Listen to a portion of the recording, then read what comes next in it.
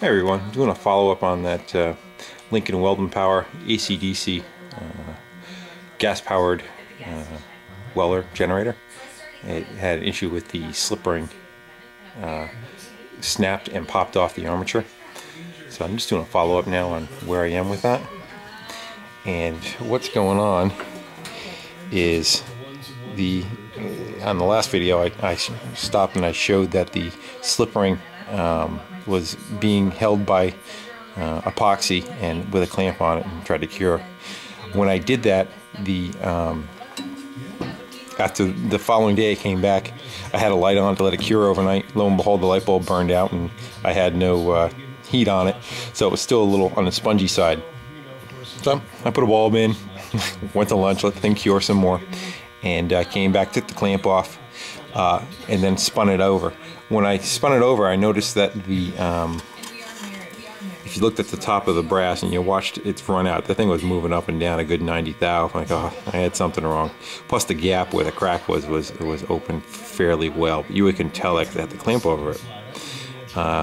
Anyway, I put it on and I actually ran it with that. You know, the brushes were bouncing up real bad, but I was able to plug something into it and I had power. I'm like, oh great, well at least if I know if I get it fixed, everything will be all set to go. So I moved on, capped it back off again, got it off, cleaned all the cement off, and big pain in the ass because you got no room in there. I'm sitting with a razor blade knife, cleaning off the armature and cleaning off the brass ring from the inside, and tried it again. This time I went for a different cement. I went with instead of the JB Weld, I went with this DevCon like 5-minute cure epoxy. Instead of like this stuff was 15 hours, it said. So I tried this stuff and I got it to go on there, but what happened was, and I'll show you on a drawing. What happened was I started it up and it was running good, it was real smooth, and it was real centered, but the brass ring kind of had like a preload. It wanted to pop open, and that's exactly what it did. As soon as it ran a little bit, just vibrated itself open to where that little gap was coming around. Well, the brushes were sitting right here, so every time this kind of came around, it was clipping, you know, banging the brushes pretty good and causing the brushes to bounce. That blue flame was coming off about that far, so I quickly shut it down. I want to trash the brushes. So I had to try to come up with a different solution. So here's the solution that I came up with. I took, zoom in on that. Oh, not that close. Okay. If you look, you can see there's 2 brass screws sticking out of there. What I did was, right here, the difference between here and here is about a 1/2 inch, and then they sit on this black plastic fiberglass combination insulator, I guess I call it. So I drilled 2 6/32. Let me back up. I put a hose clamp on this side and a hose clamp on this side and left the center exposed, but I had it all closed down right where I want it and had the gap in the center closed up. Then drilled 2 with real long drill bits because it's hard to get in here. 2 6/32 tap size holes, which was the number 35 bit. But after that I went larger on the brass itself to the point where the screws could fit through the brass, and then I took a 1/4 inch drill bit just to open up the top of them so that the screws could actually fit down inside them, and they're the stole bolt screws, I guess you call them. So again, it was all cleaned up again. I slid it over, got the 3rd type of real strong epoxy. It was even stronger than the last one I just showed you, and put it all back together. Put cement down where the 2 holes were, and cemented the whole center all the way around. Put the 2 clamps on it, put the light on, and I let it set overnight again also. This morning, the screws weren't perfect, of course. They were sitting on out probably, I don't know, 30 thou, something like that. Proud of the top of the slip ring. So I took the spark plug out of the machine, and I took emery paper. Zoom back out again. Oh, wrong way. Sorry about that. So I went and I took some emery paper and I wrapped it right around, and I held the emery paper out here, and with my other hand cranked it with just a starter going, but with no plug in it, so it would probably spin at like 200 RPM. I just kept polishing it back and forth till I got a real smooth finish, and you can't really tell on that, but if you run your finger over there, you really can't even feel where those screws are. And I figured the material would be all the same, so it kind of be a good deal. So I got that smooth, cleaned them up, resoldered the wire, going back to it again.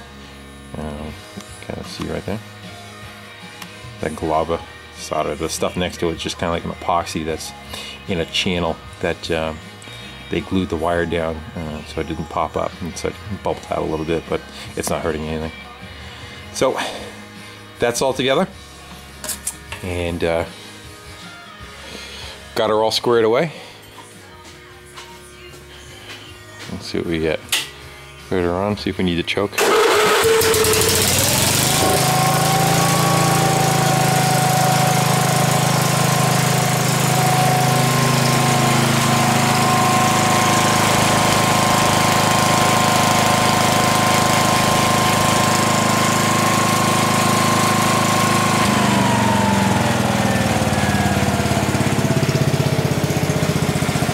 Hard to get a good shot in there.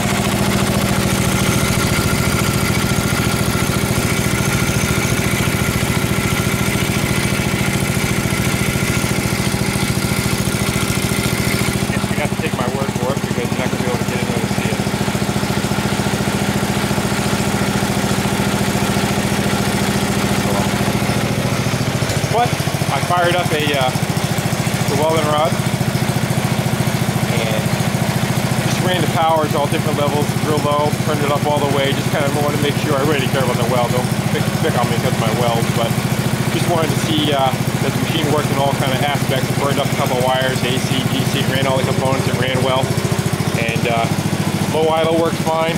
I got a fan on it right now.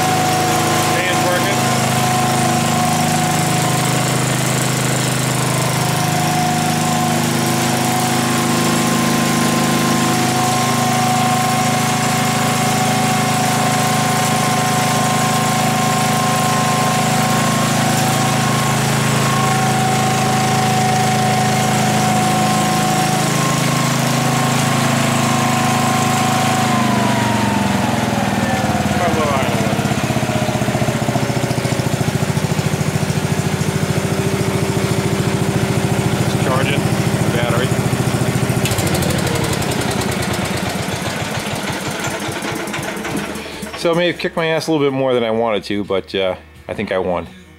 So I'm gonna go put the cover back on it. I banged a bunch of dents out of that. The gas tank's kind of trashy. I'm gonna look for one off of a tractor. A lot of the old tractors run the metal gas tank right in front of the steering wheel. So I'll try to find one of those to clean it up. And the other thing is I want to come off the two sides of it with stanchions coming up and like lawnmower front wheel rims to hang the hose on. I hate when you hang them on the front of here because then you can't access anything on the front. So that's where we are. Unfortunately I can't get to the rims because of everything is covered in snow. There is literally 2 feet of snow outside.